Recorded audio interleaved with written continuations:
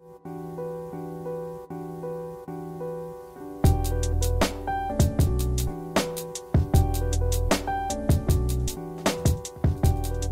first got started as an artist when I was around maybe like 7 years old, after my mom and I immigrated from Canada to the US. And after that time, I developed a speech impediment where I stuttered a lot. So as a result, I would turn towards poetry and visual art as a way of reclaiming my voice and kind of creating a world where I could understand what's going on in front of me, because I think that the way that the migration and being like one of the few Chinese Americans in the town that I was growing up, it shaped me into needing to use art as a way to create a sense of belonging for myself. So I would always use art as a way to create a world where I felt more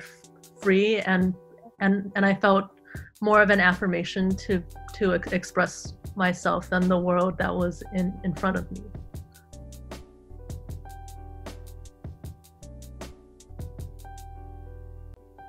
So this piece is called I Will Never Stop Reaching for You, and it was originally commissioned by an organization called Culture Strike, and it was a series where a lot of different immigrant artists were paired with a letter from a migrant woman in a detention center, and these were mostly Central American mothers writing letters to their kids who were on the other side of the border. So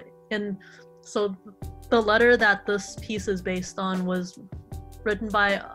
a mother from Honduras, and how she was and just like there was just like a deep sense of longing to be reconnected with her son, and so I chose to depict the mother and her sister as constellations in the sky, and they were reaching across the border to rejoin with their with her son in the US. And I felt like the longing that was connecting them was like this thing that was more powerful than borders, and it's something as old as like the earth and the stars itself. So I just imagined like all these immigrant families as constellations in the sky, forever reaching for their loved ones.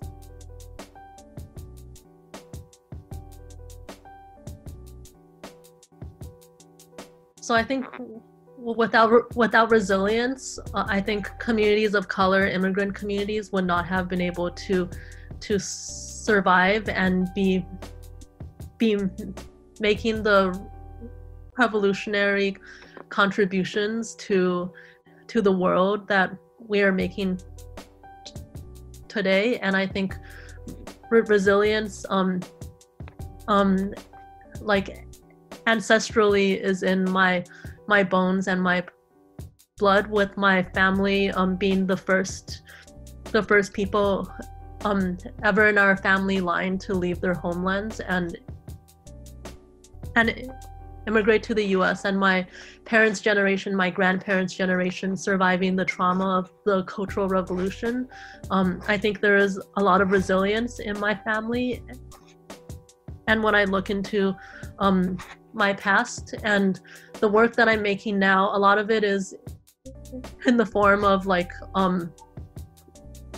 of films, in romantic dramas, in science fiction films, speculative fiction, and fantasy films. And I think that through film, I'm able to create a world where my Chinese identity and my my Chinese American identity and all the different parts of myself, my queerness, can exist as a cohesive whole. So I feel like in the world of my films, I'm able to embark with characters on a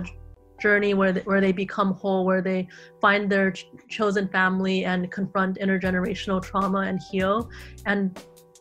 these characters are able to find the resilience in themselves.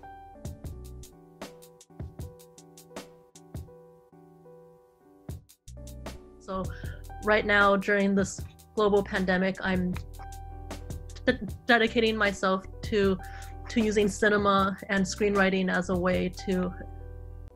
envision brighter futures for what queer and immigrant communities of color can look like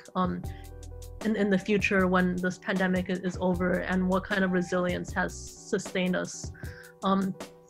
throughout different generations.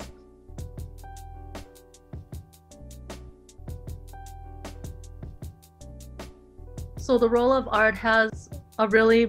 big importance in challenging times, because it's what enables us to envision a future where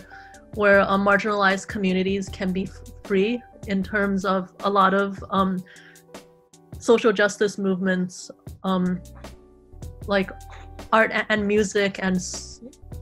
storytelling has been like a really key part of the success of the movements. Like I think we need to see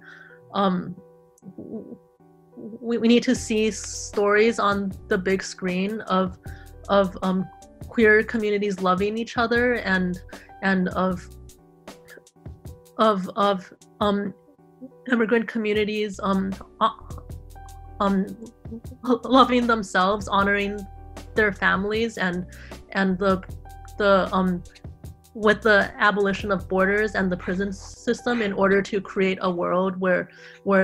that can be the reality, because I think so much of social justice is tied toward our imaginations, and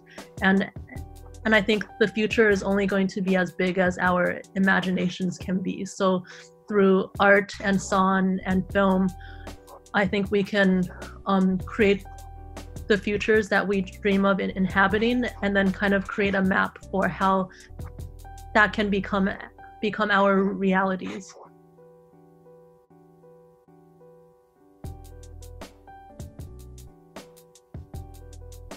As an artist, the message that I have for the world is we don't have to look further than ourselves for the answers to all of our problems and the stories that we want to tell, because sometimes there's like this idea that we have to like go to a faraway place and like and go on this huge adventure and be a hero and discover something in order to tell a good story. But I feel like that's such a colonial way of looking at things, and sometimes we don't have to go externally and discover something. So sometimes all we have to do is look inside of ourselves and realize that ancestrally we already have all the stories, we already have a lot of the tools that we need to heal, and for a lot of communities of color, there's a lot of traditions and ways that we have been able to find our own resilience and survive and find our own medicine, whether it's like through like Chinese medicine or just traditions of meditation. I feel like a lot of the answers is to look inwards and understand that cycles of intergenerational trauma can end within our bodies and within our lifetimes if we're able to hold our own selves and our own experiences with compassion.